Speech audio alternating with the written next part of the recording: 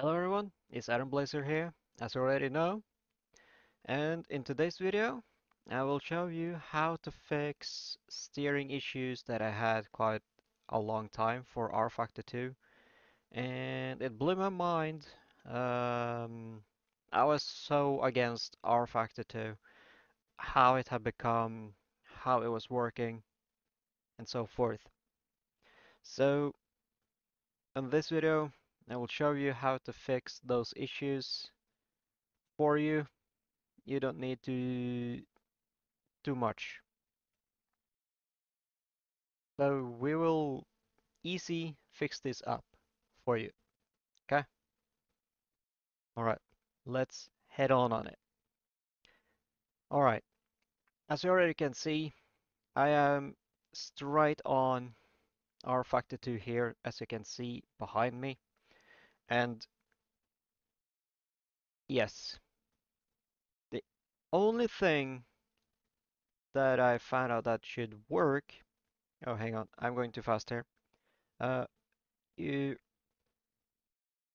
left click and go to properties, hit betas, and you see this section here? It probably will say none or all UI, depends which one you're using. But this fixed all my problems. Previous release. This is the previous public stable build, which means that's the one you are meant to use to have more stable RFactor 2, so you can have more lovable liking driving with RFactor 2. Steering wheel will fix itself. Everything that you loved about it will still be there.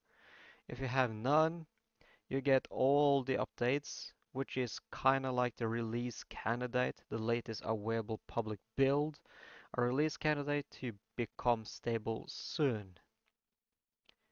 So if you have none, you get kind of these updates, and you're getting a new version of RFactor 2 that doesn't work properly yet, and the steering will be bad. It is out of sync. It will basically destroy the fun of it.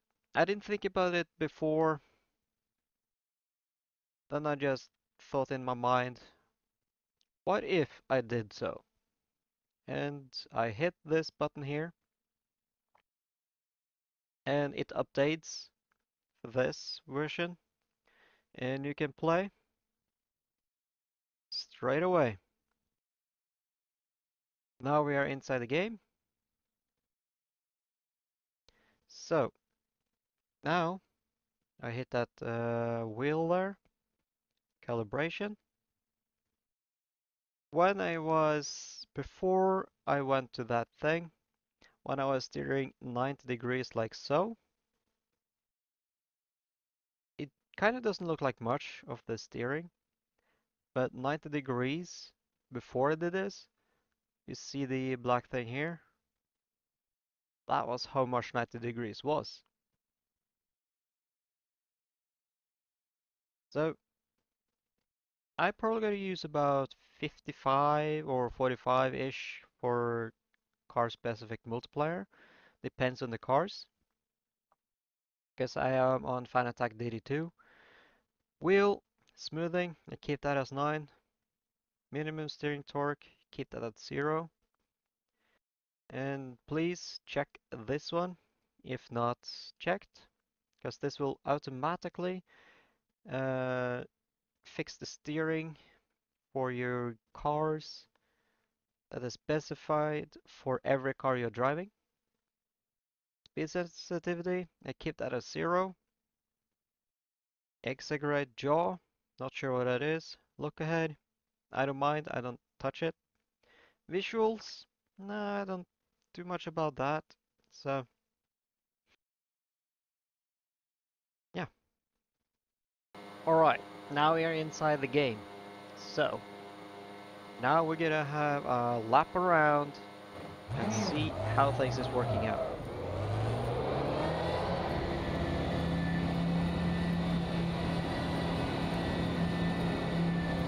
Steering feels nice.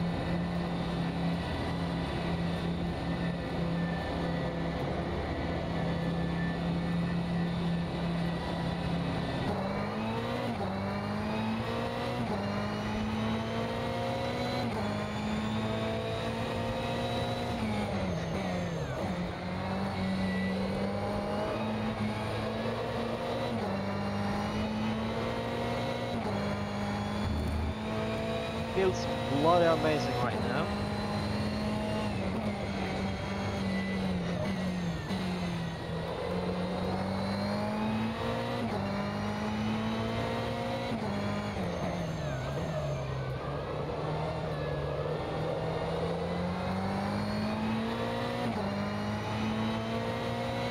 Even with cold tires, it's pretty amazing.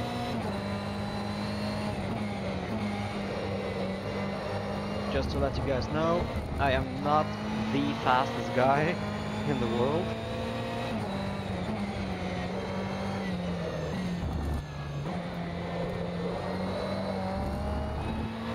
Had to be careful around our corner. I was spun there quite a lot before.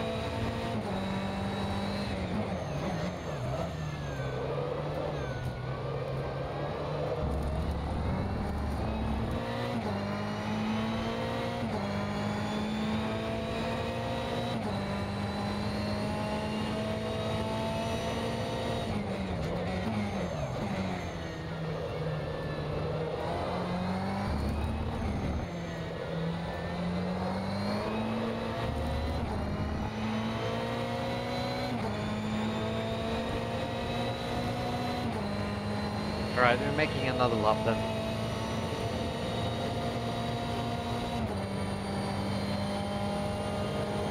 Just why not?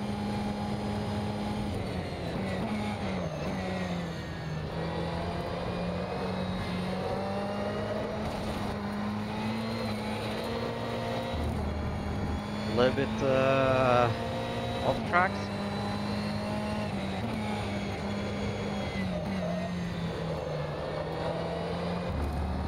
On the limit.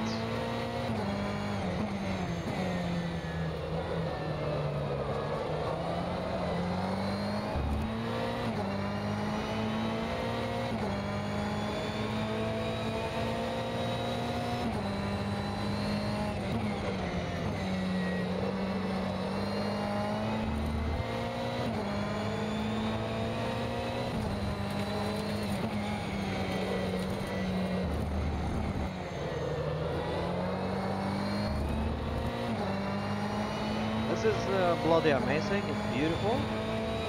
How it feels, how it drives.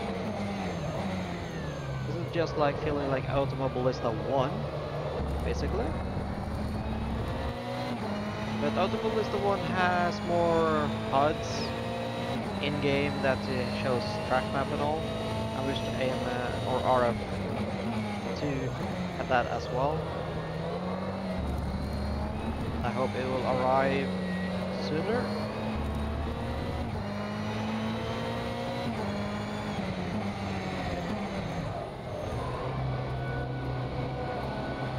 There you go.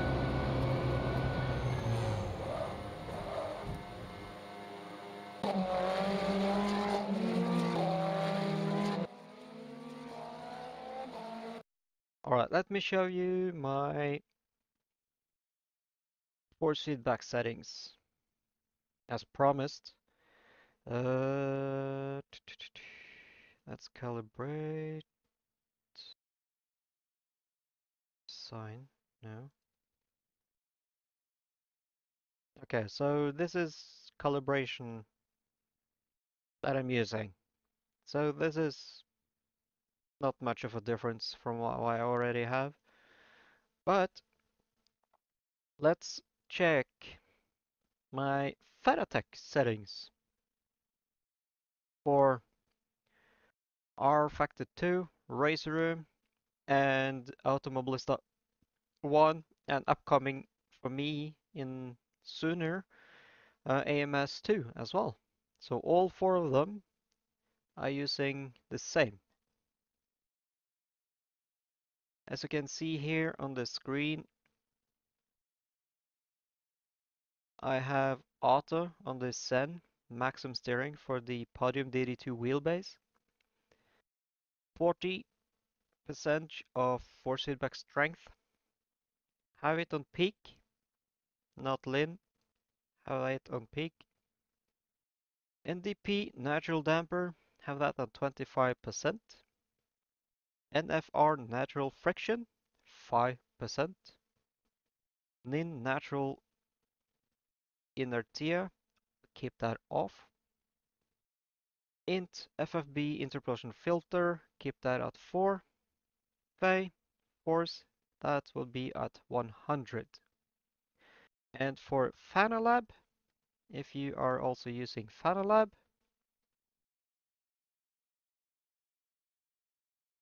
I have that on my section 3 with Race Room, RFactor2, Automobilista 1, and upcoming from me, Automobilista 2. So again, it's still on auto, 40% on force feedback strength. Keep it at peak, not Lin. NDP 25%, NFR 5%. NIN, keep that off. And int 4 and 100 and off. Depends what you like on brake level of indicator. Shock vibration 100. Keep this on auto. And that's it. That is for all four sims I use.